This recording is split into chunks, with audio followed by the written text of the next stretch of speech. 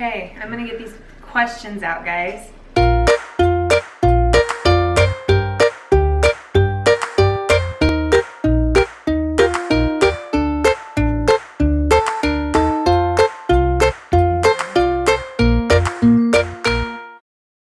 ready.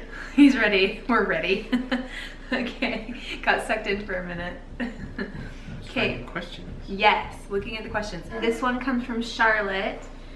She says, your boys seem so sweet too. How old are they and what grade are they in? So, and she had actually asked Lena's age too. So Lena is 19 months now. Hi, babe. Speaking of her. She's 19 months now, and the boys are 7 and 5. So they're 22 months apart. So they're really close. Do you want to come sit on my lap? You can come sit on my lap. What is that? That's mommy and daddy. Daddy? Yeah, here, come say hi. Say hi. You say hi? Does Lena see her birth dad? Yeah, we get a lot of questions about her birth dad because he's not in a lot of the vlogs. We don't talk about him as much. He does see her. He just lives out of state. So we don't get to see him as often as we get to see the rest of them. But we see his parents on a regular basis, and they're super sweet. And his family and stuff, we see them pretty often. He just lives out of state. So he's actually married also. So both of her birth parents are married, and then they're actually expecting babies. So you guys will probably meet them soon. I think they're coming into town. So we'll have to introduce you to them soon if that works out. Let's see, are both your and your husband's families, along with Lena's birth families, members of the Mormon Church?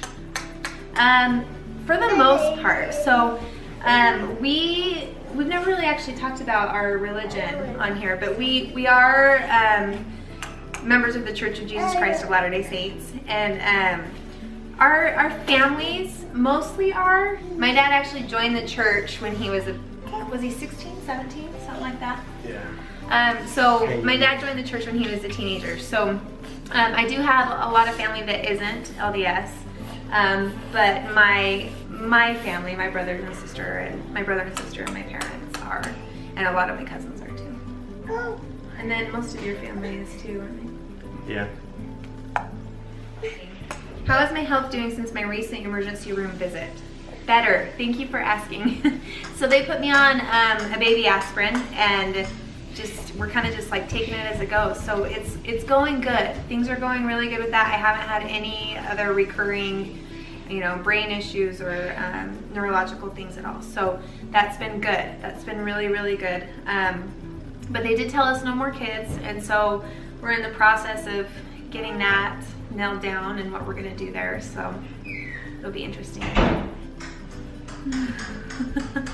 So another question we get asked a lot is, why did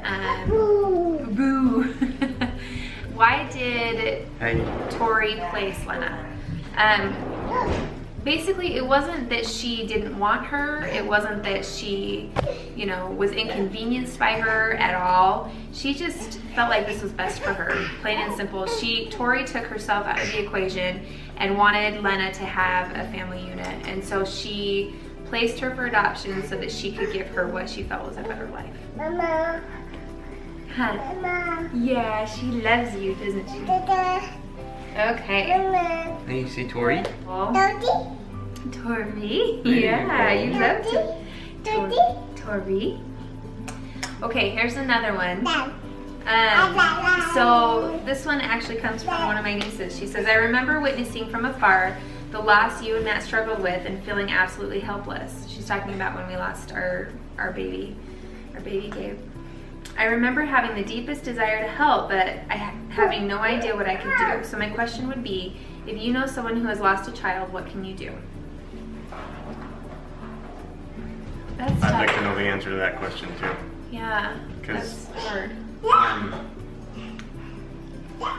Being the father of a lost child, especially when it's just in utero, I haven't had an opportunity to build that bond and relationship like Amber had, feeling him inside of her and, growing attached that way.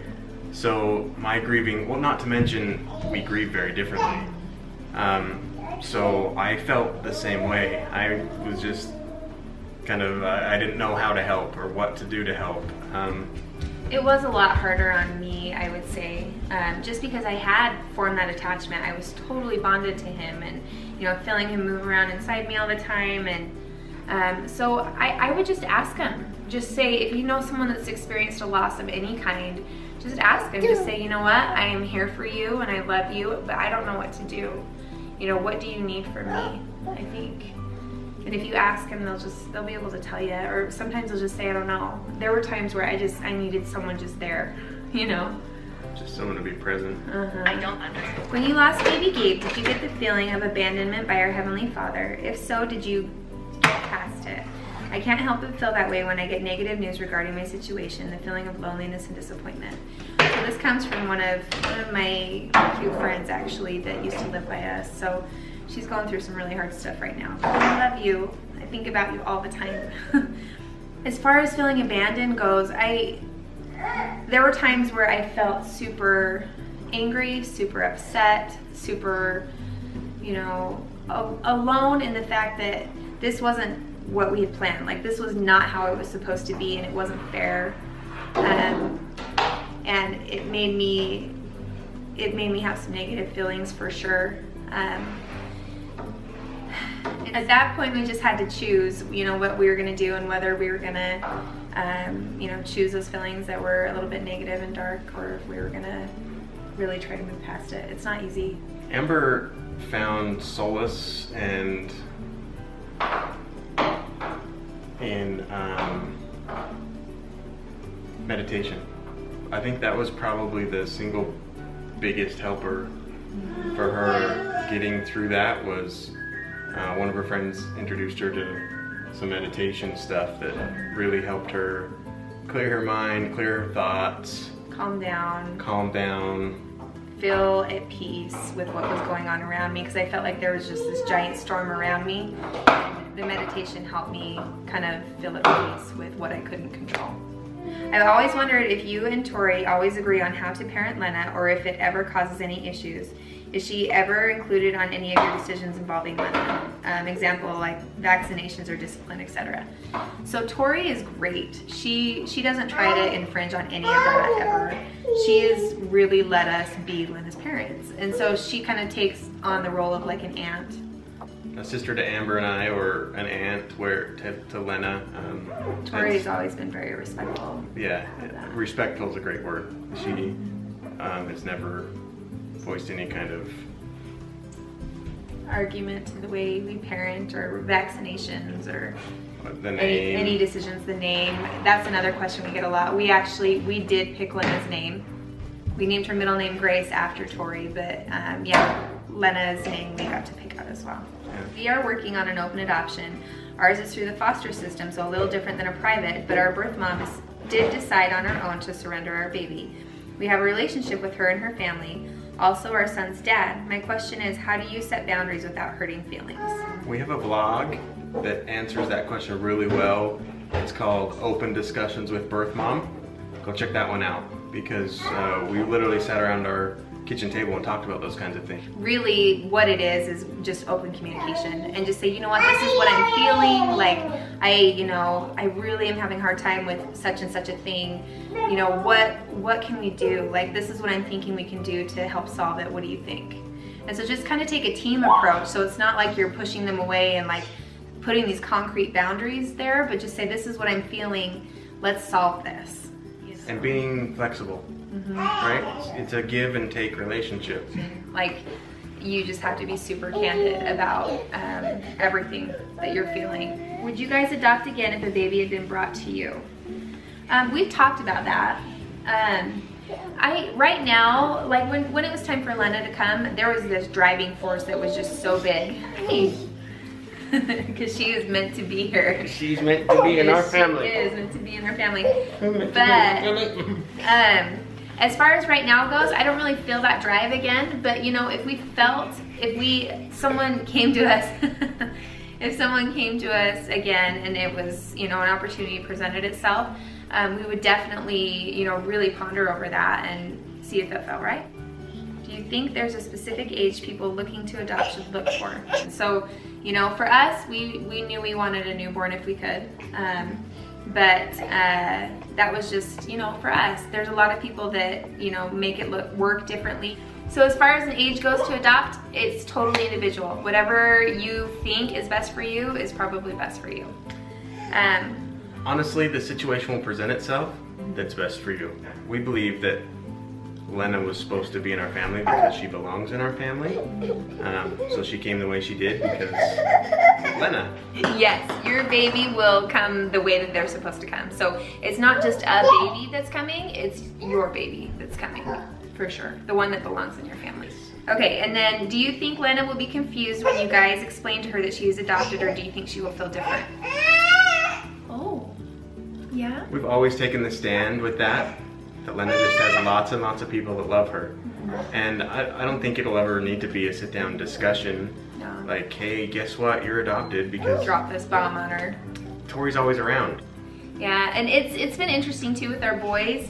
It's funny, whatever is normal to you as a parent will be normal to your child. So with us, it was just, oh yeah, Sissy's coming from Tori's tummy.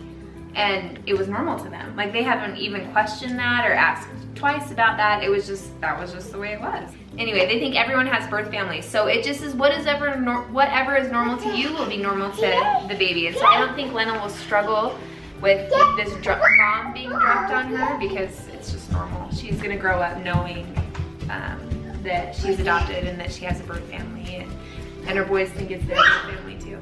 It is their birth family too. Yeah, they've all adopted Kirsten's, yeah. They have. They tell their friends, it's our birth grandma, or it's our birth grandpa, or whatever. So it's just easy and it's normal to them. So whatever's normal to you will be normal to the kids. Yep. So anyway, Lena's crazy and we're gonna go eat dinner. So we will see you guys later. But thanks for asking these questions. These are good ones. Things that I didn't know people were wondering. So I like it. Thanks for watching. We'll see you on Sunday. Bye guys. Don't forget to hit the subscribe button below. We love you guys around and we appreciate all the new people that have been here and all the people that have been here from the beginning. Yep. Bye.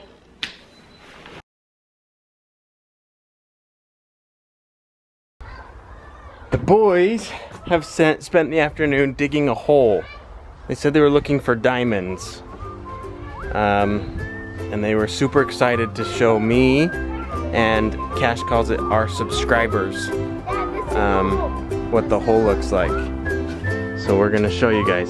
Can you tell them all about it? Yeah, we dug this hole. Cash found a screw from the swing set. Ooh. Yeah, it was dug deep in there. That's a pretty deep hole. Good job.